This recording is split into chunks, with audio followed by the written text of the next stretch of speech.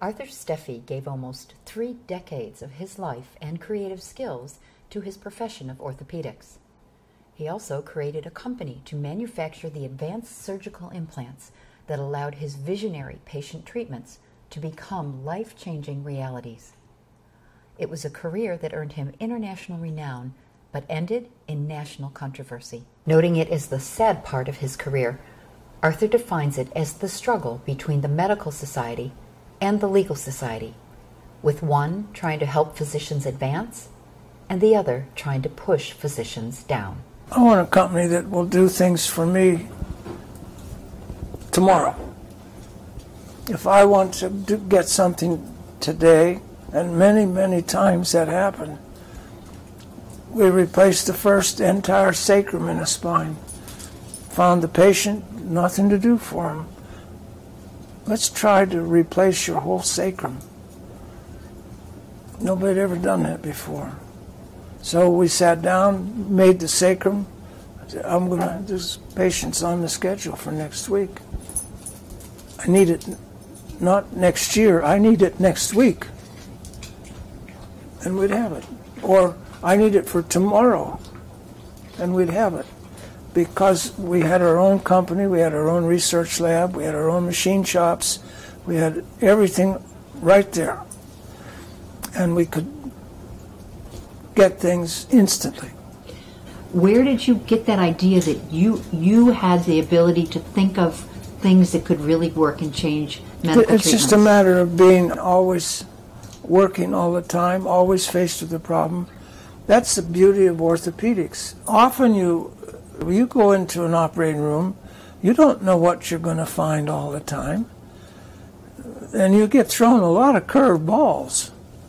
And when you're faced with a problem and you get yourself into a problem, you've got to be able to know, where's the back door? How do I get out of this problem? How do I solve the problem? I don't have all week long to figure out how to solve that problem. I have to solve it now, right now. But people would come with terrible problems, terrible spines. Some of the spines you see were just terrible. I can show you pictures of people all bent over, all crooked, all can't walk, can't do this, and we straighten them right out. Because nobody could ever do that before. And that was the sad part of this, is that you have a legal society and a medical society, and the one tries to advance, the other tries to push you down. And why? Because I would love to know the answer as to how much of that $112 million that we paid to settle that legal case actually went to the patient. I would lay you an even bet that they didn't get very much.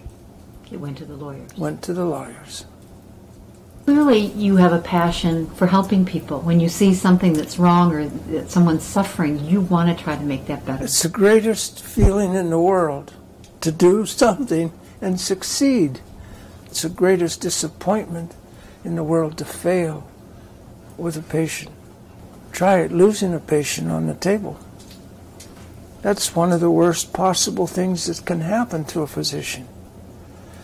Just turn it around, turn it upside down and say, what does it feel like to take that same patient who couldn't walk before in such terrible pain and have them walk into your office afterwards and say, I don't hurt at all. That's the greatest satisfaction in the world. I lived, I ate, and I breathed, and I slept my work. I lived my work. That's the only way that you can possibly do it, is to be, it's your life. Sitting in the car, driving back and forth to home, you're constantly operating on people, figuring, what problem am I going to find? How do I get out of the problem? What's the solution to this? Everything is different. None of them are the same. They all come to you quite differently. Would these solutions just pop into your head? Like, would they just... Well, it's a combination of years and years and years of looking at all these different problems and say, well, yesterday I went this far, let's go just a little further today. And in acknowledging all that, when this major class action lawsuit came against you, and then there's a 60 Minutes show and all this conversation about you being, and your technique being the, you know, the anti-whatever, how hard was it to feel good about yourself and what you'd achieved? I felt good about myself. I just felt very embarrassed about the fact that my name was being really shot down. I don't know if I have a copy of 60 Minutes. I'd like you to read it, see it. Maybe you can dial it up. I don't know. But it was something not nice to see.